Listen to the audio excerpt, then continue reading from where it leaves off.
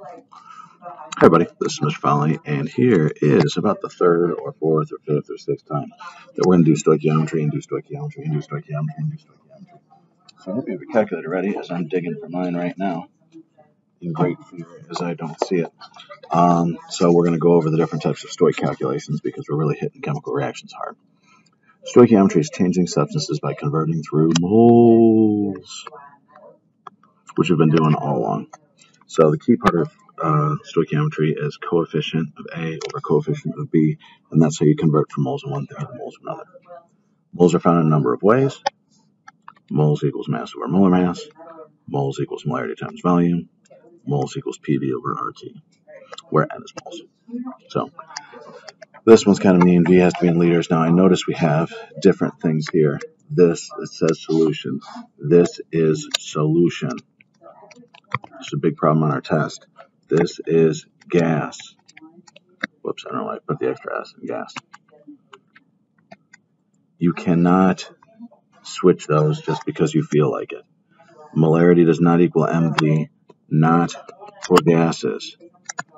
People did that a ton on the last test, which I like to have extra S's in gases. All right.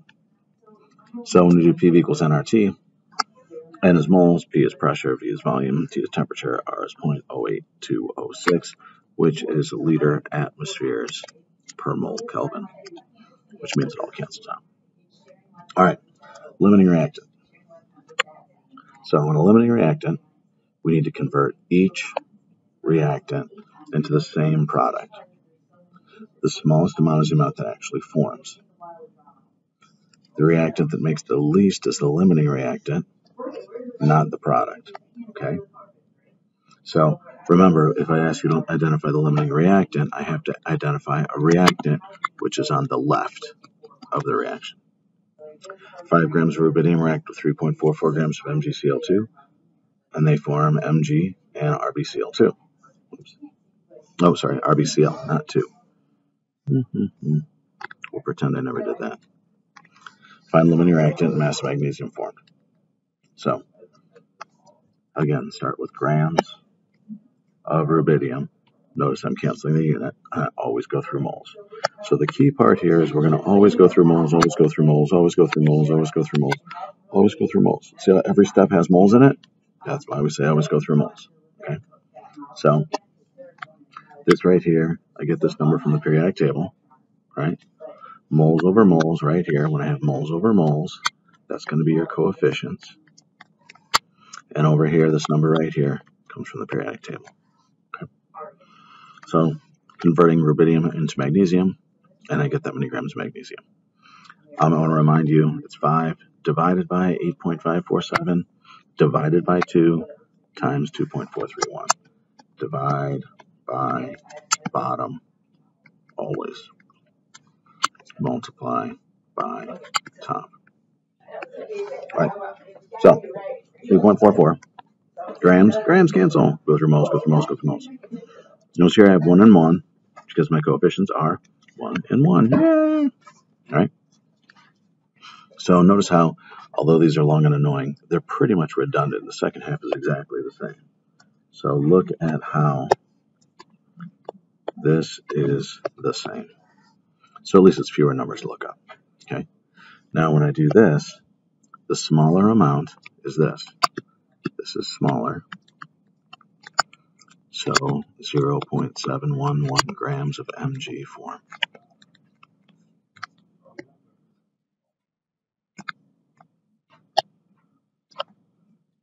The limiting reactant, I'll change my color here.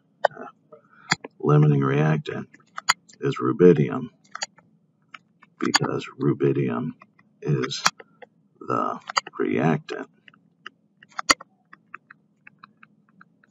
that forms the least. Whoops.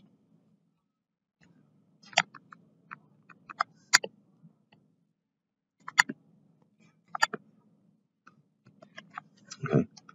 So where was I? Okay. And that's it.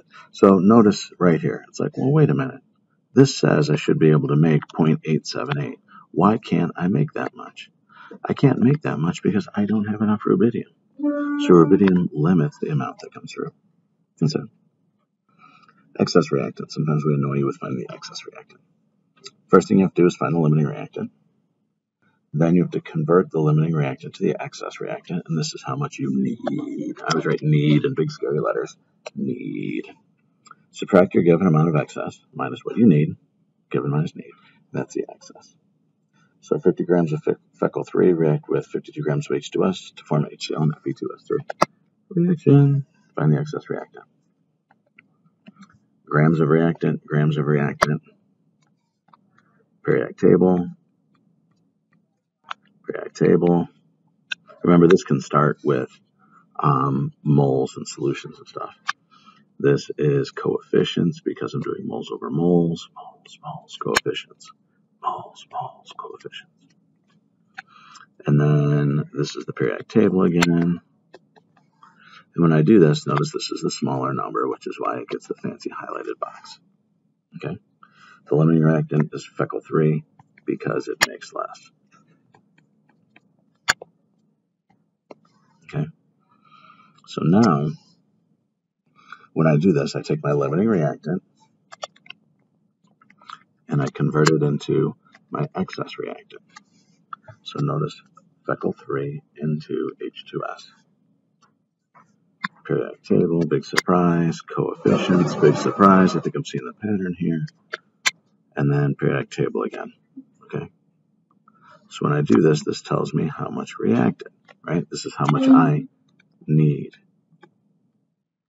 But the problem told me, way up here, that I have 52 grams of H2S. I have 52 grams minus need tells me what's excess. Okay, that's it. Percent yield. Reactions never have 100% yield. Reasons. Particles have to collide with enough energy in the correct orientation every time, and that just doesn't happen, right?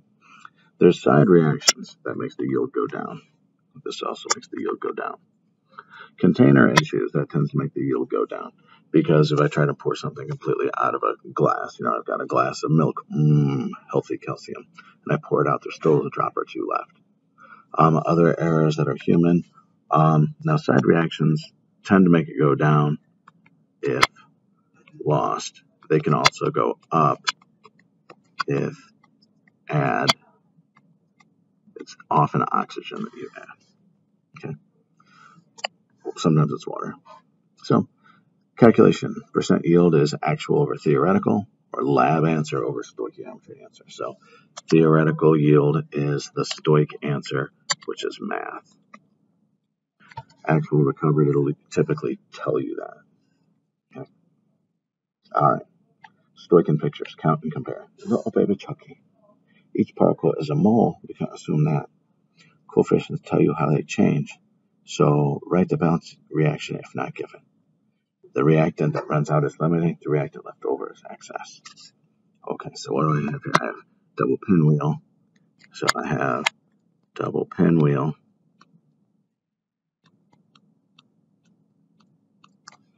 And then a plus shady. Yields. I should have done this where it was neater.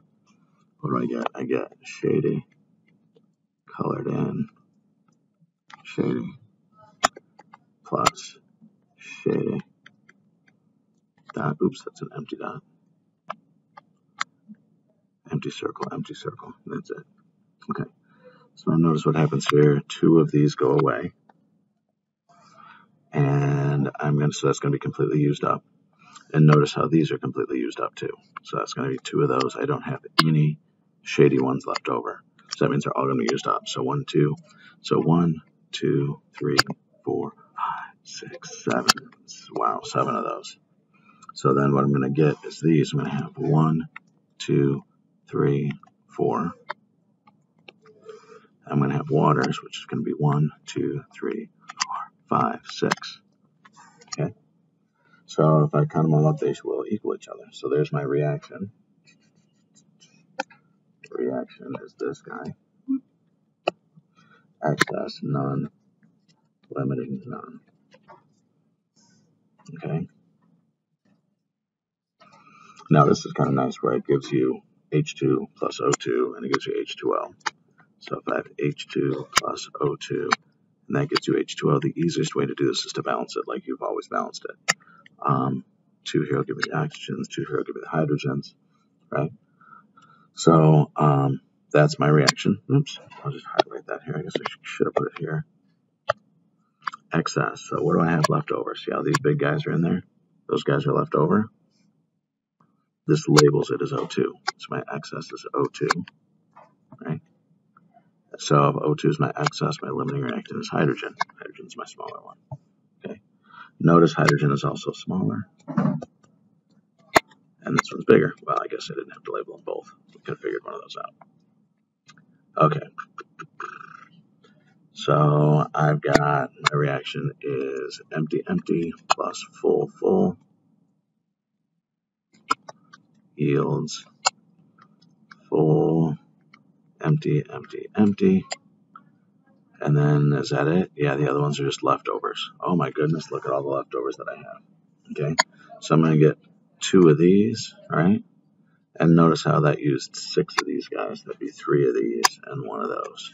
I wouldn't have put the 1 there. Excess, it looks like I have both of them in excess, right?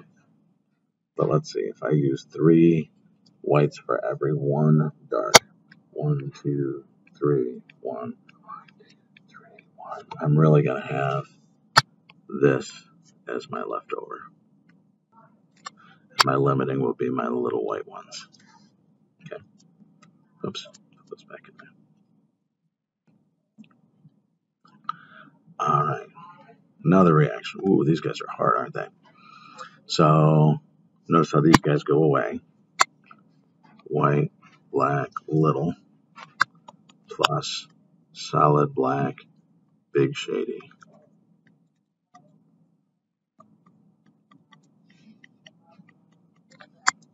Yield, what do I have that's new? Big shady, little white, and oh my goodness. Are there 3 of them in there? Oh, yikes.